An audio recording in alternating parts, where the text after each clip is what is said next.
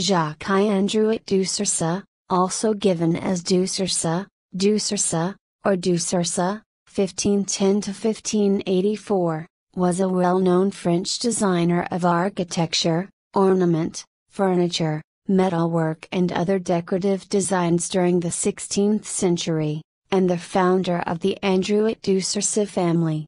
He introduced Renaissance architecture to France with the assistance of Pierre Lescot, Philibert Delorme and Jean Bullant.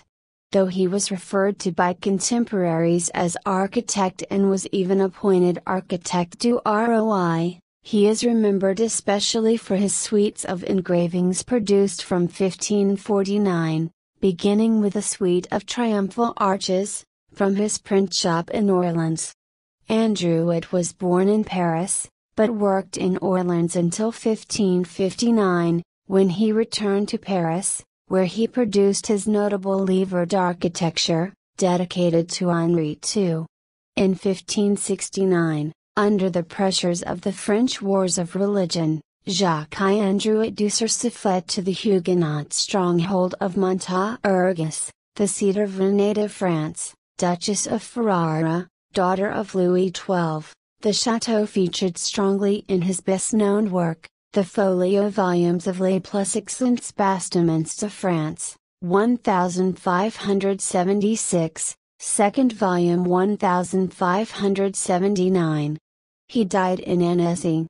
His fine engravings of French châteaux and the perspective views of their gardens, which he documented but did not design, and his extravagantly fanciful suites of engravings of decorative architectural elements and furniture, heavily loaded with sculptural ornament, were especially influential for the designers and luxury craftsmen of Antwerp, working in the style broadly called Northern Mannerism.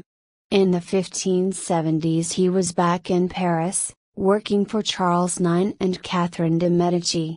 Though documentation is lacking, and attribution to the author of a widely used pattern book is generally risky, he is credited with the designs of the Château of Verneuil, in Verneuil-en-Halatte, which was later purchased by Henri IV in 1600, and Charles IX's Château of Charleville, demolished, where he was assisted by his son Baptiste. The nickname Cerceau comes from the emblem of a ring that appears in lieu of a signature on engravings by Jacques Androuet.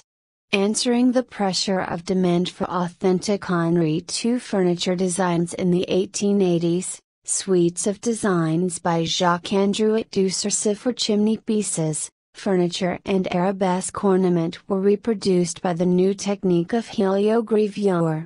In the years after 1906, the detailed bird's-eye view perspective engravings of Jacques Androuet enabled the patterned parterres of the Château de Villandry to be restored to their 16th century appearance.